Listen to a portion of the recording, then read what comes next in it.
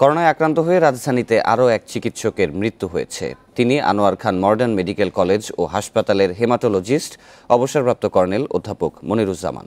রোববার বিকেলে তার মৃত্যু হয়।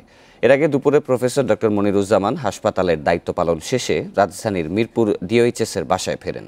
ইফতারের আগে গুরুতর অসুস্থ হয়ে পড়লে তাকে সম্মিলিত সামরিক হাসপাতালে নেওয়া হয়। সেখানে কর্তব্যরত চিকিৎসক তাকে মৃত ঘোষণা করেন। তাৎক্ষণিক তার কোভিড-19 পরীক্ষা করা হলে ফলাফল পজিটিভ আসে।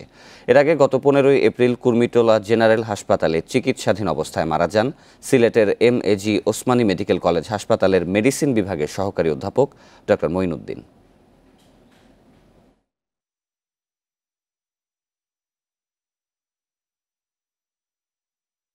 মারা যাওয়ার পরে সিএমএইচে ওনার টেস্ট করা হয়েছে এবং ওই টেস্ট পজিটিভ আসছে বলে এটা আমরা বিভিন্ন মিডিয়া থেকে জানছি, কিন্তু অফিসিয়ালি আমরা এখনো কোনো কাগজ পাই নাই।